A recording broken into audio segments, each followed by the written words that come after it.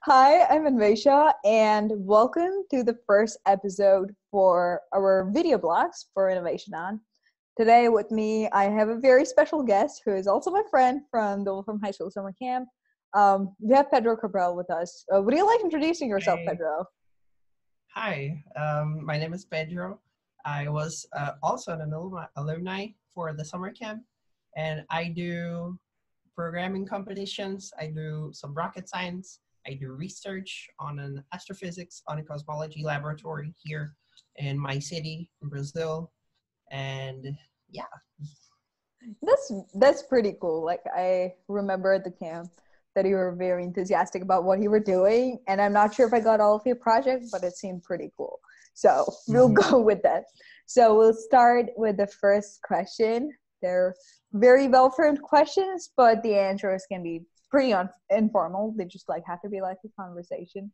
So you work Okay, as a researcher and a data scientist at the Laboratory of Astrophysics and Cosmology. In your technology. Yeah. can you tell us a bit about the research that you do and how did you get involved with this lab?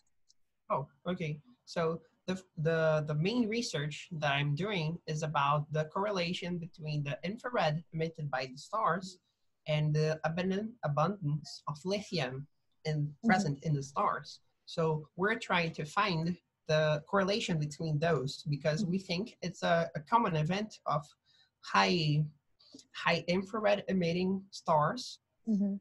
having lots of lithium. So we believe Mhm. that there's a correlation and a cause for that. So Mhm. we are researching on that. We are gathering about actually exactly 7,272 stars. We do massive pipelines using the Wolfram language and other languages like Python. Uh-huh. That sounds really cool. So, like trying to establish this correlation, has this also been tried by people from another country or another university?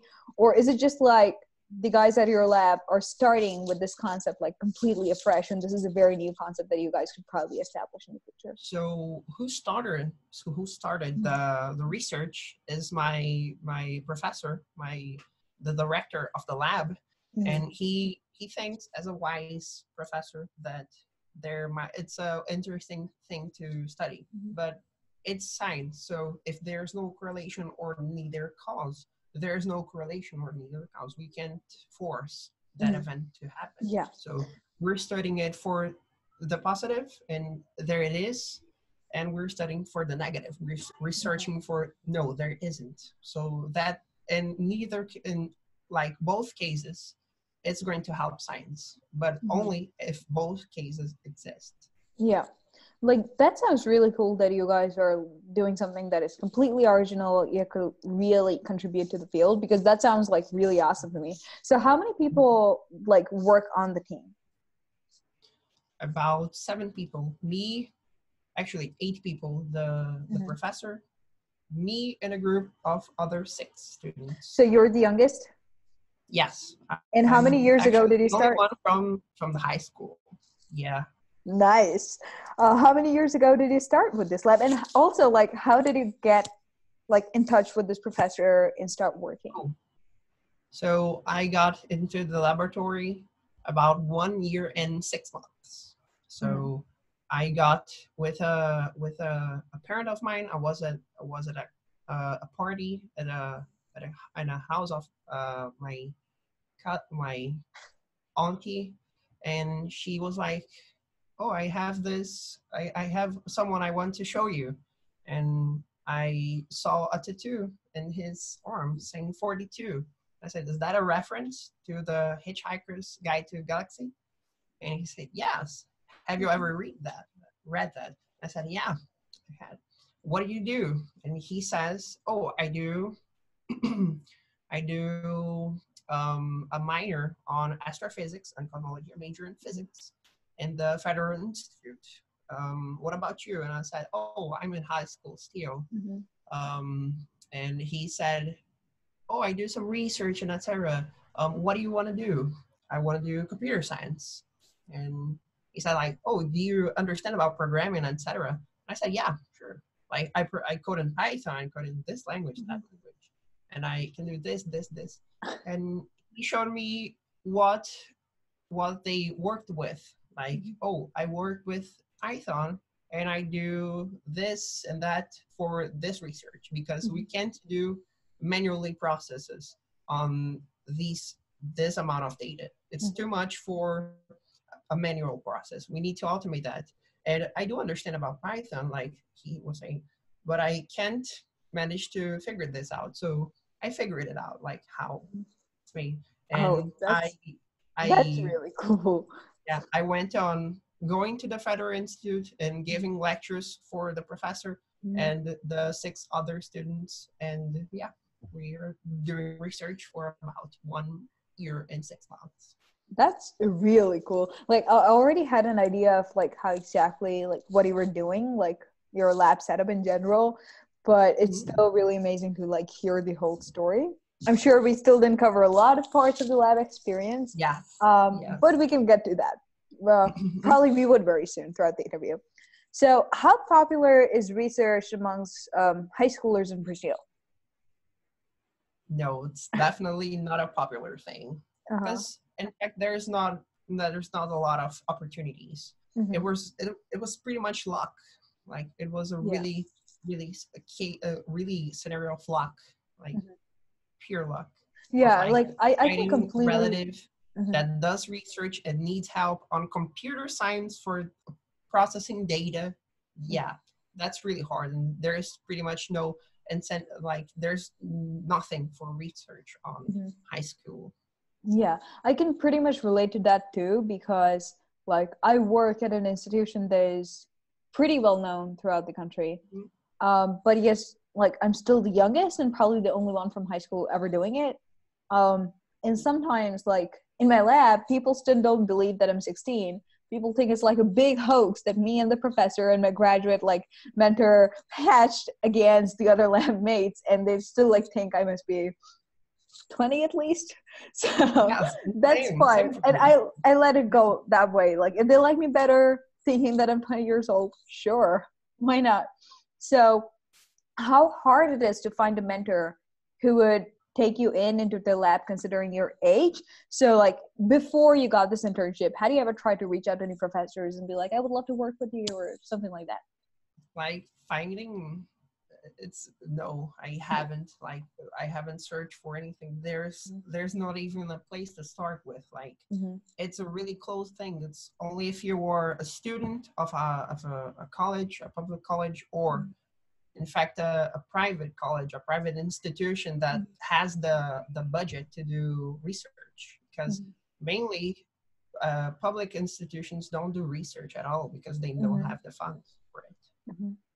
So it's if I'm not like a student of it, there it's game over. I can't even like say, oh, I do an interview so I can like be maybe a candidate. No, they're just not Mm-hmm. opportunities at Yeah, all. because I fortunately for me, I got into this game of trying to do research very early, and Mm, towards the starting for the first 2 years, I just ended up cold emailing a lot of professors and never getting like responded back to.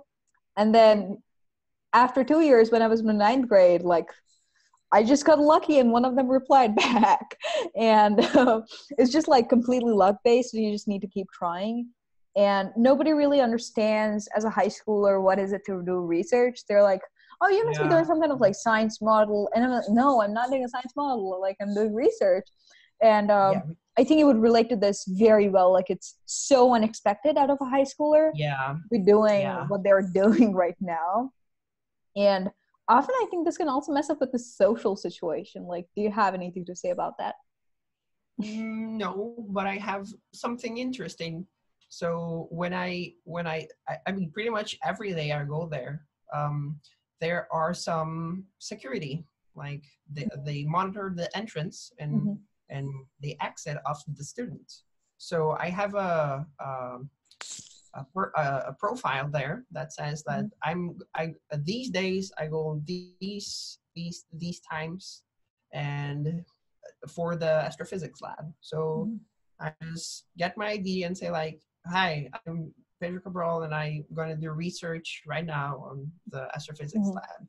And they look at me and they look at IB and they like, should I allow him to enter? He seems too young for me. What are you doing here? Mhm. Are you a student here? I said, no, I'm not a college student. Mhm. Like, no.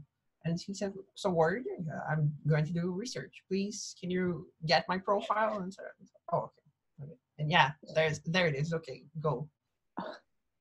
Yeah, Yeah. that's pretty funny, and it must be hard to face the situation like almost every day. Yes. But yeah, Yes. like, have you ever found it hard to like talk to people of your own age who would understand what you're trying to do, or do you just I like pretty try to much ignore don't that part even, of yeah, you I altogether? pretty much don't even try to talk. Like, Hmm. Yeah, yeah, I just give up. Like, they're not going to, yeah, like, yeah, no, not even be interesting. It's like a hobby. It's like, yeah. oh, I like this and like that. Oh, yeah, I Mhm. see. Like, I think you would agree to this because I faced a very similar situation where none of my Mm-hmm. like classmates would be able to understand what I was aiming for. Um, Mm-hmm. so you would think that summer camps do like change the situation altogether because like suddenly you're thrown in with like 40 other people who Mm-hmm. do, most of them did research, like especially at our camp, Yes. and like Or everybody is just like so enthusiastic to talk about what they do, and they come from so many countries. In fact, like in this blog, I also interviewed another guy from Tunisia, and it was really amazing to see like he faces a very similar situation that I face here, and then I'm also hearing similar things from you. So that is very wonderful to see. And I think like going to summer camps would probably be a game changer for a lot of people. What do you say? yes, it is. It is game Mhm. changing. Mhm. Um, yeah, it's the convivence like with people that work, that people that have international medals on Olympiads, people that have programs for like helping people go to Mhm. college and help people to people that are looking forward for STEM activities and like experimentation and programming laboratories for computer science, lecturing for their friends or like Mhm. uh yeah, Yeah, it, because it's huge. I feel like as a young high schooler, sometimes I just felt like a bit not like fitting in. And then I went to my first camp 2 years ago, and it was like a complete blow to me. And I was probably one Yeah, of the happiest people. And the best part was when I came back, I just knew like better on how to reach out to people. And that is when I started innovation on. So because yeah. initially I felt that I was the only one who was trying to do it. And then after coming back from the camp, I felt like, yes, nobody else is doing it, but I could help somebody else to get into it. And Mhm. that has definitely been an experience. So I like the idea of talking about like the summer camp experience a bit because none of our countries really had their own summer camps or summer schools or anything like Yeah, that. yeah, yeah, yeah. So I think that's a good thing to cover in this interview. So we'll go back to the thread that we were following before and Okay. talk a bit about your research. So you Yeah. have authored 2 scientific articles. And I actually don't Oh, know what they're about, but I just read it on your profile and you the mentioned first it to me one, before. I So can you tell us a yes. bit about it? Okay, the first one is the infrared, the correlation between the infrared emitted by the stars and the abundance of lithium. And the second one was this opportunity in researching about the in the astrophysics laboratory gave me another opportunity to to do research on psychology. So I have Mhm. an article. I not having an article. I have a draft, but it's a complete article. Mhm. It's not published. Yeah, that's it. But it's a complete article on the influence of the electoral period here on Brazil Mhm. in people's dreams. So what Mhm. I did was use the Twitter API to Mhm. fetch an a huge amount of data for tweets that had I had a dream that some politician like I had a dream that some politician We fetched all the data for all the candidates for all the periods. We searched for words, and we got like some really great conclusions, like about how people subconsciously think about the politicians. Like we analyzed a pattern. Like if someone was against a politician, it would have negative words. Like there's an extremist politician that people that were against him usually said like he was trying to kill me, he was killing someone, and some cops were shooting at that and that, and some unnatural events. Yeah, we have concluded that people had more nightmares with people that disrupted more the government idea. Like we want to change and we want to change. People had more nightmares with that. People had more nightmares with the left, actually right wing, with the right wing parties, because they are more pro guns. So yeah, we got some really groundbreaking insights, but in fact, it's not published, and we might just rethink about the ethicity of the article, because somehow we got the data without the consent from the people. From Twitter, yes, we did, but not for the people. So we might just do the research again. That I actually faced a very similar situation 2 years ago. So I was very new into psychology, but I loved the subject. And I did a study on how our perceived usage time for a device may vary from the actual usage time of a device. And because I was young and new to psychology, I kind of missed on the IRB permissions. And like I asked for the consent and like my school's consent, but then like the official paperwork's probably not complete. And then like I'm repeating the project after 2 years because I was heartbroken then by the fact that my project didn't work. But it's wonderful to like see that you're doing something very similar and in the same lines. So that's really, really fascinating to see. And in fact, like there's no people in the, okay, so this research was not conducted by the Federal Institute that I do work in the astrophysics and cosmology laboratory, but rather the public federal university. And there's no people that work there. There's no people that work with computer science like at all in the psychology sector. So it's like a really big thing for them. Like there's no knowledge about computer science in the area of the psychology. Like this work with data and like work with API crawling. Like yeah, it was really, really crucial. And so there's no knowledge on science. Yeah, because I work currently in a cognitive psychology lab and people do code there a lot. But before I joined, I was still like doing some computational behavioral science work. And I was also using APIs. And if you saw my project at the camp, you know that I'm interested in Twitter data in general. It was an emoji usage. Yeah, so even after that, I've been getting lots and lots and lots of tweets. So I've read a lot of them over the past 6 months or so. So another interesting thing was, have you faced any specific challenges being so young trying to publish an article? Because when I was trying to publish like my first paper, I got back a lot of emails that referred to me as Dr. Das. And I was like, oh, I'm a high schooler. I'm not a doctorate. Like, sure. So thankfully, I'm not alone in the process of publishing it. Especially because I have a professor and for the psychology article, almost a doctor, like a master. And they are like doing the process of publishing it. But I believe that it's pretty much impossible for like a Brazilian journal to accept it. Especially because I did help with a master's thesis, a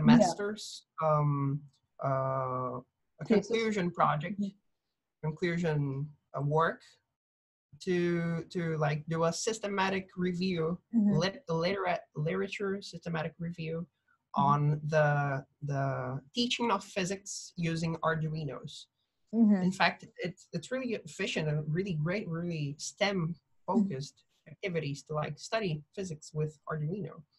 And yes, it's just about like this really closed group, like Mm-hmm. this really closed group of people that are in a college and they are monitored by the by masters, like professors, and those professors have like have friends that are doctors. Mm-hmm. And so I got an opportunity, in fact, for doing the psychology research Mm-hmm. only just because I had the opportunity to get inside one research. So Mm-hmm. if I had no opportunity at all, I Mm-hmm. couldn't do any of the three works. Yeah, it's like a chain reaction. I have Yeah. experienced something similar, but I'll tell you that someday later. Like this interview is about you, not about me. So we'll talk about that later, but definitely I've seen the chain reaction take place. And recently I've Mhm. had the opportunity to do something very cool, which I never expected I would be able to do. But yeah, we'll talk about that after the interview. So we'll move on to a different segment of the interview. It's more like your Mhm. general opinion in society. So, do Oh, you think that success in school may be somehow related to how you perform as a researcher? no, no. Maybe on works. Like recently, I did an overkill Mm-hmm. in my biology semester work. So we were supposed to do like a project group, and we did a review on an article. Like we Mm-hmm. did use LaTeX for formatting. We used a real English article. We tried to replicate some of the chemical reactions using computer software. And I teach to my friends on my class for like how to do it. And yeah, it was overkill. And in fact, I got like an A plus, a 10 out of 10 in the project. But I believe that in school, like inside the class, no. So especially Brazil, because Brazil has a really industrial education type. Mm-hmm. It's focused on results, not on the course like Mm-hmm. of the student. So what is the student doing? What does he wants to do? Where is he going to? Mm-hmm. Everything is really useful, like physics. People say like, why am I learning physics? Physics is really cool, but I do an analogy with vectors. Mm-hmm. There's magnitude, but there's no direction. It's not even a vector. Education needs to be a vector because it needs to have a magnitude and a direction where you want to go. Mm-hmm. That's a great way to put it. So how do you hunt for ideas for your projects, and do you have any favorite like source of inspiration, like a specific Oh, magazine or a website that you absolutely love related to STEM, and you would like to mention it here? so kind of like I don't have like a main resource, but Mm-hmm. I get something like maybe a problem. Like recently, I wrote on my website a Mm-hmm. tiny formula deducing for getting the ratio between a parabola inside a hexagon. Like what do you get if you divide the area of a hexagon Mm-hmm. and the area of a parabola inside the hexagon? Mm-hmm. And I got 0. 0.4. And I showed to my friends and they were like, oh, what did you do to get that? And I just thought of it. I just thought of a parabola inside a hexagon. And for general resources, I just get a problem. Like I try to do an idea around it. I try to get a solution for that.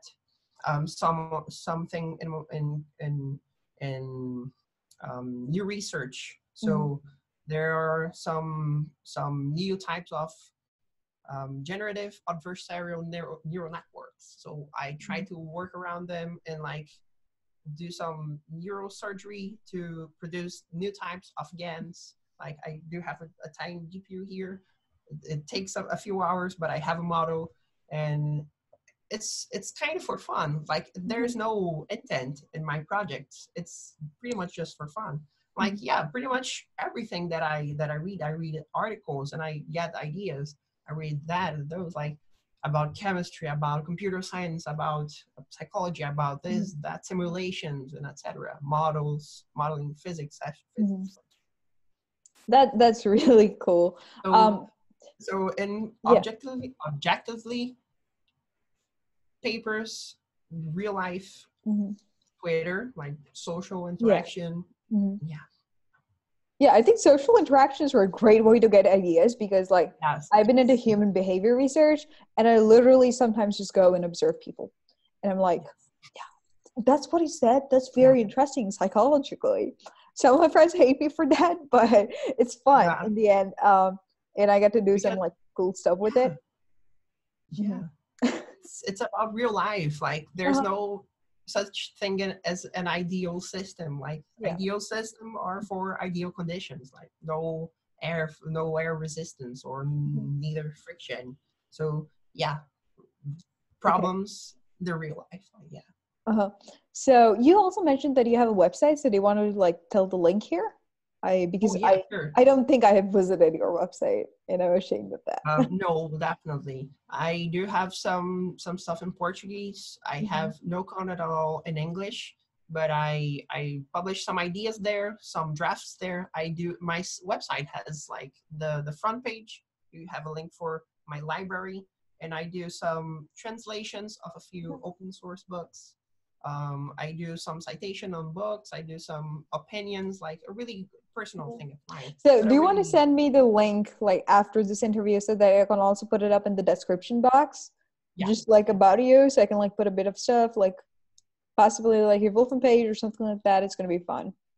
So for you fellows that speak English, so I am in the process of integrating, like I'm changing for a static website model to like a thing running in a server, like and yeah, there is going to be the articles both in Portuguese and English, but not in the moment. But yes, you can stay tuned for the English version of the website. I surely will, and I hope that our viewers will too. Otherwise, for the time being, I'm going to use Translator and still read all the stuff that you post because I'm very curious to know what's going on there. So we're going to conclude this interview with the last question. Is there an interesting, possibly goofy fact about you that we might not know otherwise?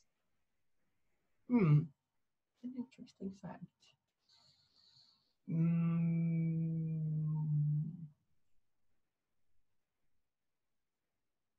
I mean, about Goofy, maybe that I think like this way. I think like looking at other objects, but rather thinking about the subject. There is, but I just can't remember. Like, there maybe is. No. Because you, to me, like come out as a pretty humorous person, and I wanted to see like if you have a very goofy habit of yours. Like for example, I've done some stuff that doesn't really make any sense, but it's fun anyway. I do sometimes count on fingers, like what was I trying to remember, and then I start like, okay, I need to talk with that person, and I need to like do this and do that, and people just see like, yeah, so I would like count on fingers, and people for like remembering stuff, and people just like, is that a guy counting? Like, what is he doing? Oh, also, like, I remember a really goofy thing that he did from camp, like, about the typewriter sound from your keyboard. Yes, the typewriter sound, yes. So backstory is that my computer, I use Linux, and we had a friend of our common group that is, she also used Linux, and I said like, oh, there's a command you can use to make your keyboard sound like a buckle spring keyboard. It's buckle. and you just do this to install. It's like one line. You just type buckle, and the computer starts doing buckle spring sounds. And I just like, Noel, give me your computer. So I was, Yeah, I yeah, remember because the girl you're talking about was my roommate, yeah. and I could hear her at like 3 a.m. typing away No, with the buckle sound. You introduced. And no. that's how we sleep. Yeah, I caused Okay. that. Yeah, you did. So yeah, I think that was definitely a very interesting fact about you. You like typing in the buckle sound.